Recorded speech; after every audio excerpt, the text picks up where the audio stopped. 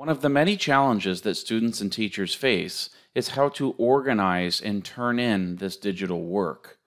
What we've done with EquatIO's Mathspace is given teachers the ability to create math spaces in a one-to-one learning environment.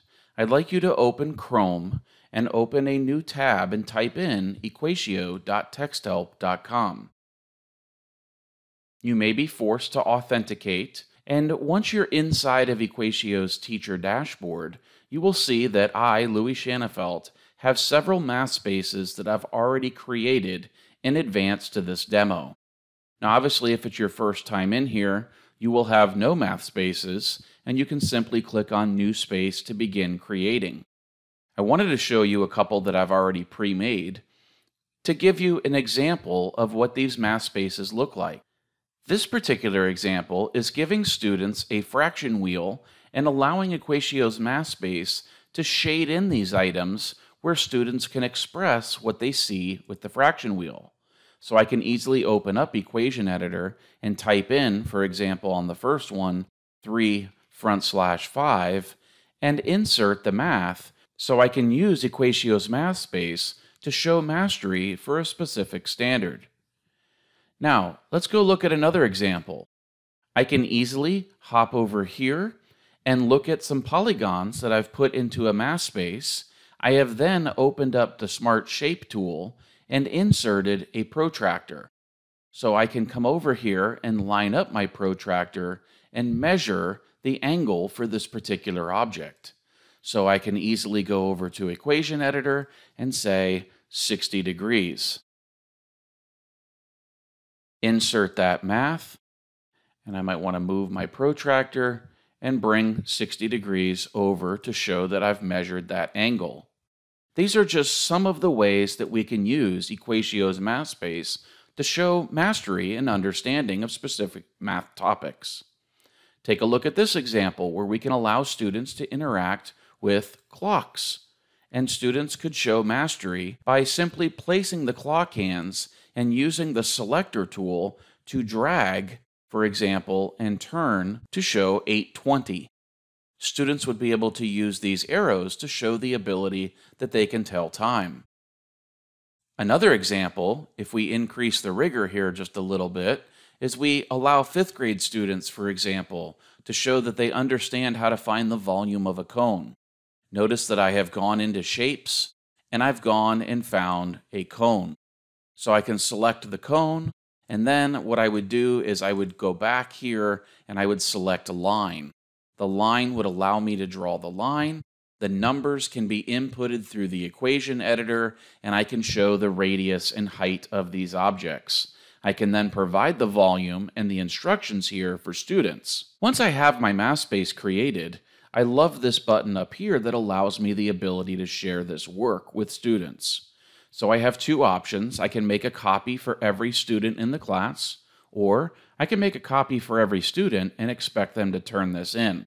I'm going to select option 2 and hit continue.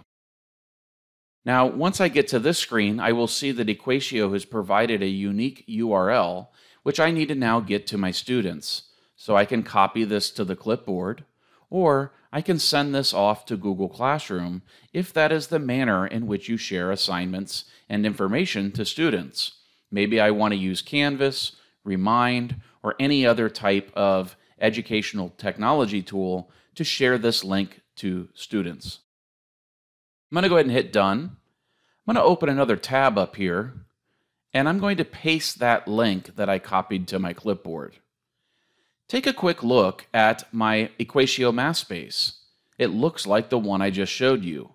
The main difference, however, is this button up here. This button up here I like to call my paper airplane. It shows me that I'm in student mode, and I can submit this work back to my teacher. So I'm not going to actually select and find the radius, the height, and the actual volume for these objects. I'm just going to annotate here using the freehand drawing tool and say that I'm going to put high on my work and send this in to my teacher. Notice the dialog box pop up will say, "Congratulations, your work has been shared." I'm going to select OK, and then I'm going to get out of student mode and go back to my teacher dashboard. Take a look on the left-hand side, and I see something that says Assignments. When I click on Assignments, it's going to show a collection of all assignments that have been turned in to me.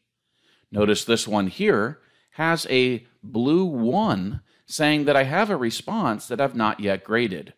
When I click on it, notice I'm going to see my name, I'm going to see a timestamp for the date and time that it was submitted, and I'm going to click on that assignment to give feedback.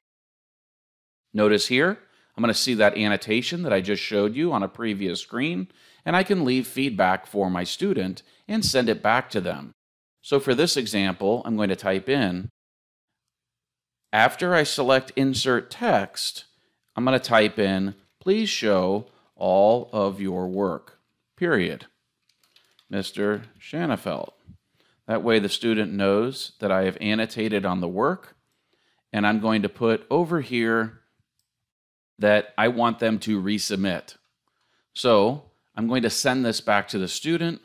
It's going to give you, the teacher, the notification that it's been sent back. The student will then receive a notification typically above their taskbar or an email saying that they have received the assignment back from the teacher. Let's take another look at EquatIO's Mathspace from a design perspective. When I go to New Space, I'm going to be given what I like to call a blank white canvas to create math on. I want to show you some of the neat features that we have inside of EquatIO's Mathspace, but before we do that, notice that I have all the other input methods available to me in this web app. These two buttons here are going to be the ones that are going to help you most with your design. Maybe I want to put something very simple such as a circle, and I can click here and change my color if I'd like. Or maybe you're working with young children who are still learning how to count coins, so I can easily go to my shapes and put coins in. What if I needed 2 nickels? Well, I could click on the nickel, click copy, and click paste, and I can clone that nickel to make more nickels. So that's a great feature as well. I can also go here, and I can see a vast amount of other different types of educational digital manipulatives that I can use with students. Maybe tangrams for spatial awareness activities, and I can separate those. Or maybe I want to go back here and use something such as counting rods for students, because these are very, very helpful in a primary environment. So I can have students use their selector tool and move the counting rods. I can go back in here and I can find maybe something else. Maybe I want to start with some basic geometry and I can put a sphere in. Maybe I want to put something more science-based or more STEM-based in here.